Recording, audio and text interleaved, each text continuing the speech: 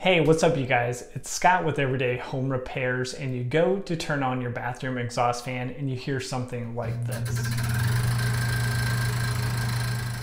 It's a safe bet that you are not alone. It seems like most bathroom exhaust fans have some type of squealing or ticking noise, and this is not per the normal design. It just happens over time, parts wear out, a bunch of grime and dust get caught up into the fan, and nobody cleans these things out. So before you jump into a big project, rip out your old fan and install one fresh. Stick with me and I'll show you some different troubleshooting steps and how you can solve the squealing or ticking noise with a simple part or maybe just some adjustment. So we'll save you some time and money and we'll jump right in. So first things first, don't forget your safety glasses when you're doing this work. We're going to remove the grill and lens combo, which is just held in with two spring clips, which are very easy to remove from slots on both sides of the fan.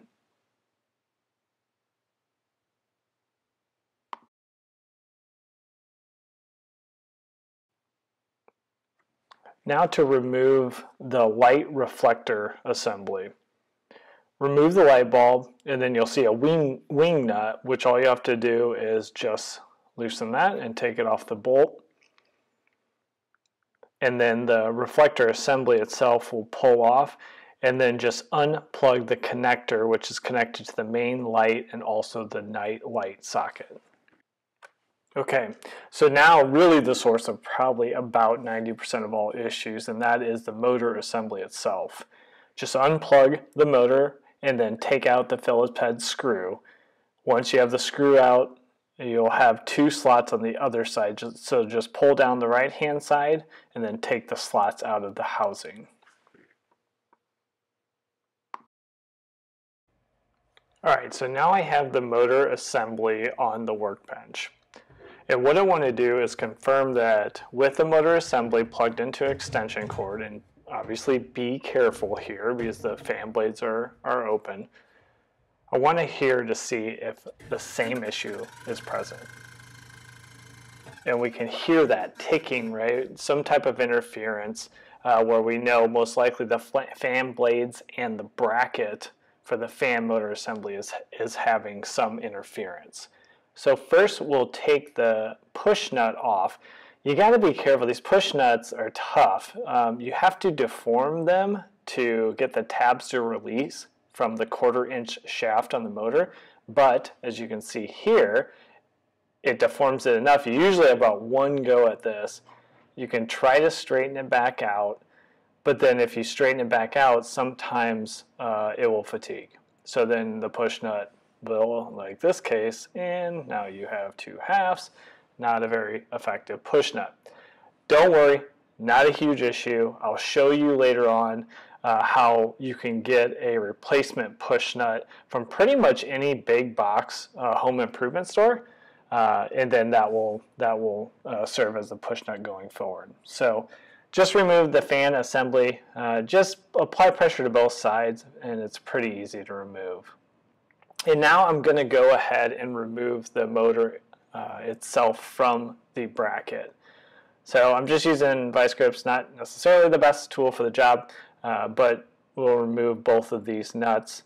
And the nuts are attached. You'll see there's kind of a rubber mount. This is an ISO mount. It isolates the vibration of the motor to the bracket, so it helps to reduce noise as the fan is in operation. And then the motor will just pull off. Sometimes the rubber from the ISO mount kind of sticks on it, but you should be able to pull it right off. And now you have everything disassembled. And what I would recommend doing is go ahead and you have everything right in front of you. Go ahead and clean it. Mine's a little dirty here, and most likely yours is as well. So nothing fancy, just need some water. I don't recommend necessarily doing this in your kitchen sink. This is kind of a laundry sink. So I'll remove the lens from the grill and then just and have a scratch pad here, cleaning off all the dust and grime that builds up over time. Doing the same thing to the bracket, doing the same thing to the grill, itself. And this will just get everything really looking like new. Now, no water needed, but with a shop towel, just trying to clean up the motor here. And you can use Q-tips as well. So now everything is cleaned. Now we're ready to go back and put everything back together. So make sure the cord is going to the correct side where it will have the slot for the plug once you reassemble everything. So with those nuts back on the motor, now we're going to work on putting the fan on the 1/4 inch shaft. Now this shaft is keyed as expected, so that means it has a flat portion to it, and that flat portion will line up with a flat surface on the fan blade itself. So the flat surface on the shaft is facing you.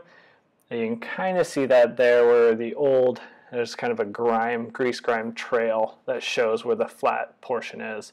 But you want to line those up. Take your time. Make sure you're lining up those correctly to ensure the best fit. Right, so very important part here is to make sure no interference. That was our original issue. So you want to push the fan blades down as low as possible, but making sure they're not hitting the bracket itself.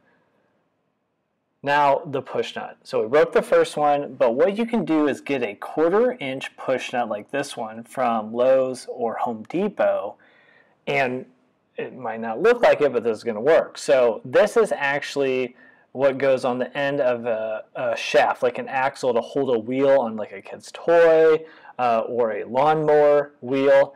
And what we can do is take some side cutters and kind of snip away the outside hub or plastic here, because I really only need the push nut metal component in the middle.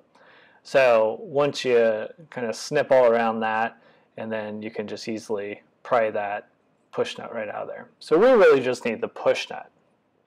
Now this one is quite a bit actually stronger than the other one. So it takes a little bit more to get it on the shaft. But what you can do is put the vice grips out a little bit wider on the edge of the push nut, not close to the shaft, but out wide, and then push that down, and you'll be able to seat that push nut on the shaft and push it down where it's snug against the fan blades. Be careful here. If you push down too much force, you're going to push the fan blades down and most likely push them into the housing and maybe not notice it, and then go reinstall everything and notice that you have interference. So take your time, make sure you spin and have the fan in that orientation where gravity is pulling the fan blades down in the configuration you would have them on the actual bracket. And now you can hear everything sounds good, and we don't have any interference, and we're ready to reassemble everything back into the housing. So it's just in reverse, right? So the 2 tabs will go into the housing, and then we'll push up the right-hand side. Now we just need to set the Phillips head screw and try not to drop it. So screw that in, and now everything's secure, and we'll plug in the fan motor prior to putting in the light reflector plate. All right, so that's good. Now going into the light reflector plate, make sure you put the connector in, thread the bolt through the hole, make sure you have your wing nut handy, and then just thread that wing nut back on just snug so the reflector plate is in position. Again, this has a regular light, which we use, and then also a night light socket. I haven't been using that. It's up to you and up to your wiring configuration on this, whether or not you're using it. But you'll see that night light on some different models. All right, home stretch. So the grill and lens going in last with those spring clips. Just take your time. You would hate to drop this and shatter the glass lens when you're almost done. So the true test, we'll test out the fan here.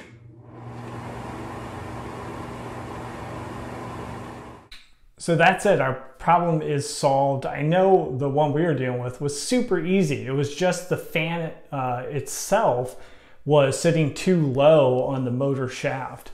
Hopefully yours is that easy, but if not, if your motor's shot or there's some issue with the overall fan assembly, or if your blades themselves are damaged and you need a new one, all that stuff's replaceable and it's super easy to get. I will, in the description, put links to the overall assembly, which would be the fan blades themselves, the motor, and the bracket.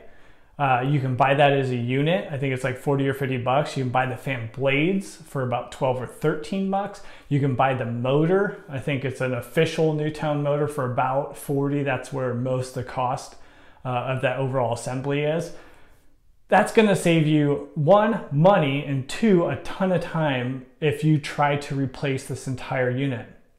If the box, the housing box, is of different size, you might be cutting away drywall. If you do not have attic access like this one, this is in the basement, it could be quite a bit more intensive of a project. Not impossible, not beyond, I'm sure, your capabilities, but take your time. If you have a squealing fan, if you have a ticking fan, go ahead and disassemble everything, check it out, test it, and see if you can't just get a part or just some small adjustment will take care of your issue. So thanks for joining, appreciate it. Hopefully this one helped you out. Don't forget to subscribe to our channel. We put new videos out about every week, and thanks for stopping by. Take care.